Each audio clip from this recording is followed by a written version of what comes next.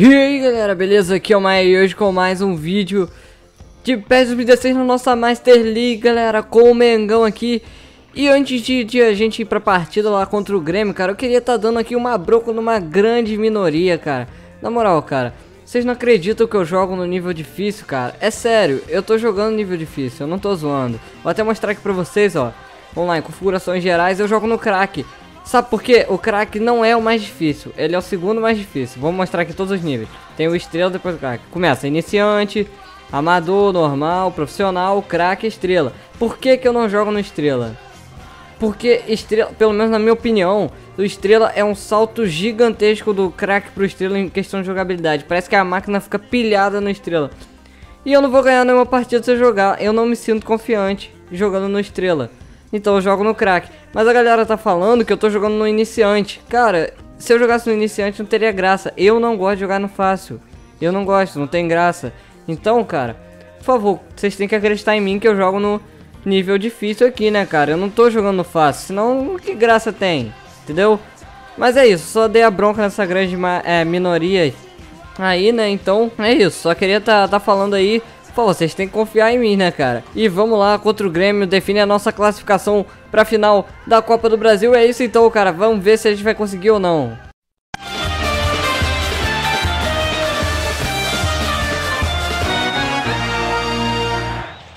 Estamos aqui pra partida entre Grêmio e Flamengo. Provavelmente num patch aí que a galera tá fazendo, deve ter esses estádios já dos grandes clubes brasileiros. E é isso aí, vocês vão ver a torcida do Grêmio recebendo o Grêmio com uma grande festa aqui, né? A torcida do Sul, como eu sempre digo, muito animada. E é isso aí, vocês vão vendo toda a torcida aí lotando. Apita o juizão, início de jogo. Esse clássico aqui que vai definir o finalista, o primeiro finalista da Copa do Brasil. Vai passando ali Juliano. Gudel de marca em cima, consegue o desarme. Vai o volante do Flamengo, Lucas Lima. Lucas Lima tocou no Odegaard. O Odegaard fez o corte, tocou na frente da tornilha. Gol!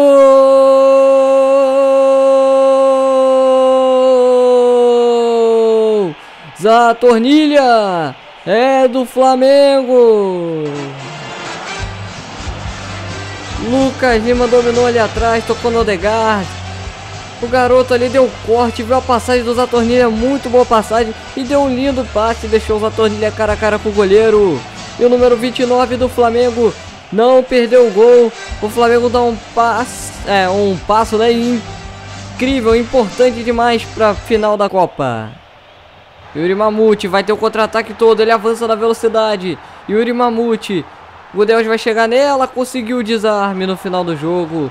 Venati acabou errando o passe ali, mas o primeiro tempo acaba de 0 para o Grêmio. O Flamengo encaminha muito bem sua classificação para a final, mas futebol pode acontecer de tudo, né? Juliano aqui no meio. Juliano tocou na frente com o Yuri Mamute, pode fazer! Gol!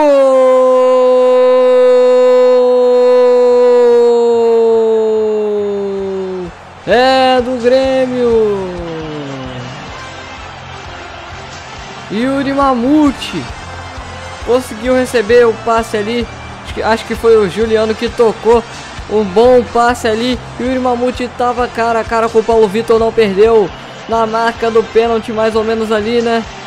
Yuri Mamute conseguiu diminuir. Se ele fizer mais um, leva para prorrogações aqui. Eu acho que na Copa do Brasil tem prorrogação. Bora mexer aqui logo no time. Vou tirar o Guerreiro. Vou colocar quem? Acho que eu vou colocar o Gabigol dessa vez, hein? Vamos tirar o Lucas. Vou colocar o Wings então, pra jogar aqui nessa posição que não é dele, mas vamos assim mesmo. Gabigol avança aqui pelo meio. Veio o Gabigol. Ele pode tentar o chute fora da área. Espalmou pra fora pra escanteio. Marcelo Groi.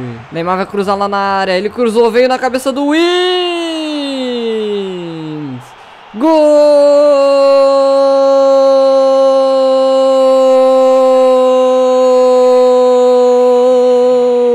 Wings é do Flamengo.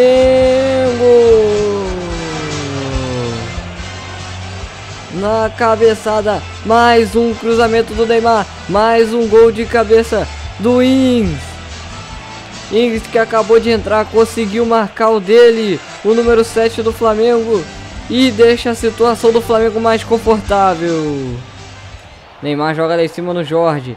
Jorge viu a passagem do Gabigol, ele mandou um lindo passe pro Gabigol. Ele vai chegar na cara do goleiro, vai chutar pra fora. Últimos minutos de jogo, o Flamengo está classificado para a final da Copa do Brasil. Tentou cruzar ali o jogador do Grêmio, mas fica com o Marquinhos aqui na esquerda. Marquinhos dá o bico pra frente e apita o juizão. Flamengo tá na final da Copa do Brasil. Venceu o Grêmio aqui 2 a 1, venceu 2 a 1 lá no Maraca e agregou 4 a 2 pro Flamengo no placar final.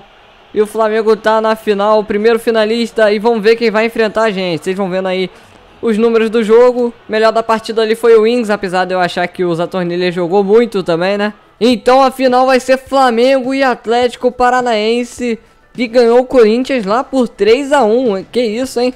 Então Flamengo e Atlético Paranaense novamente numa final da Copa do Brasil. E é isso aí então. O overall do Sami subiu para 70. Houve uma atualização nas negociações de Rames Rodrigues e as de Alisson fracassaram. A gente pode tentar o Alisson de novo, mas eu acho que agora não vai dar nesse vídeo aí ainda. Rames Rodrigues, 112 milhões. Vamos ver se ele diminui isso aí. Ai, meu Deus. 112 milhões não dá, cara. Não dá mesmo.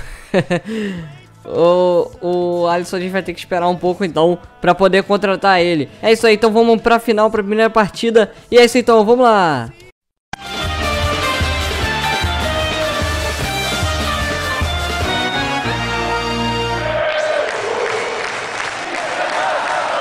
Vocês vão ver a festa da torcida rubro-negra no primeiro jogo da final, que infelizmente vai ser no Maracanã. Eu queria que o segundo jogo fosse no Maracanã, mas infelizmente o primeiro que vai ser aqui.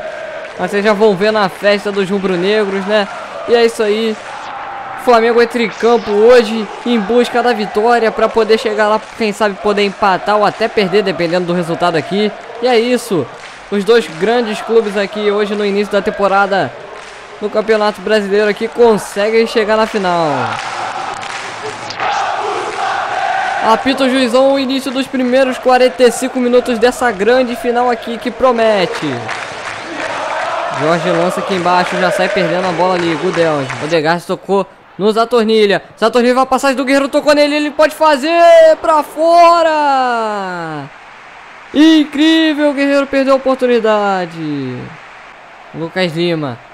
Neymar, Guerreiro com a bola, Guerreiro ainda, Guerreiro tenta o passe, ficou com o Zatornilha ainda a bola, ele pode tentar o chute fora da área, a bola passou fraquinha no canto. David o passe lá na frente, De La Torre passa, ele vai ficar cara a cara com o Paulo Vitor, De La Torre passou pelo zagueiro, chutou e a bola foi pra fora.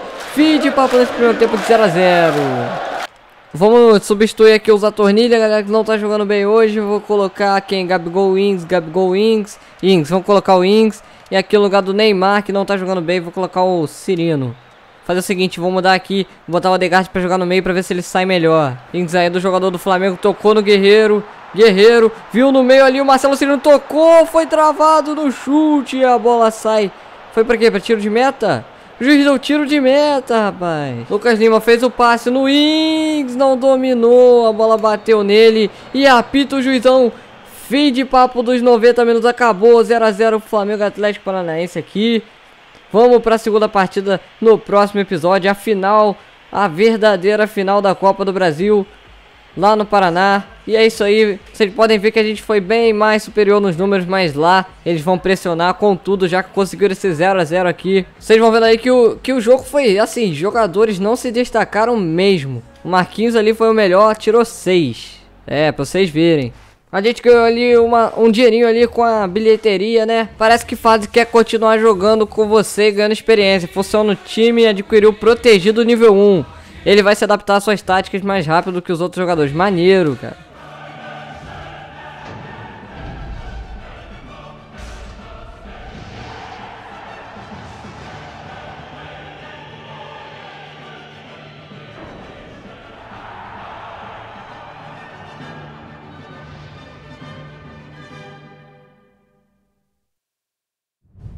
É isso aí então, cara. Próximo vídeo já temos Libertadores da América. Finalmente a tão sonhada Libertadores. A gente conseguiu trazer o Flamengo pra ela de volta. E rapaz, eu acho que a Libertadores vai ser difícil. Meu amigo Nick Gamers, o Nicolas, né? Ele foi eliminado nas quartas finais lá da série dele, cara. Pelo visto a Libertadores é difícil mesmo. A gente vai ter trabalho aqui, vamos ver o nosso grupo que a gente pegou aqui. E vamos lá, info competição, competições internacionais, eu acho, né? Isso aí, Libertadores é a nossa primeira fase aqui. Não é primeira fase, não.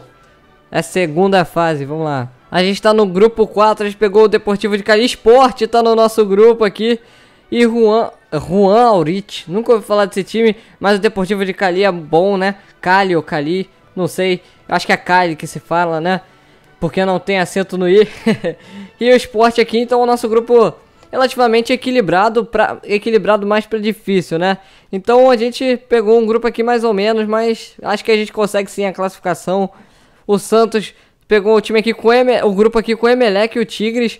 Maneiro, só vou passar pelos grupos aqui pra vocês verem. Beleza, é isso aí. Ó, o Goiás tá na Libertadores também, eu tinha esquecido disso. Ele deve ter o quê? Ganhado a Sul-Americana na temporada passada, eu esqueci de olhar, cara.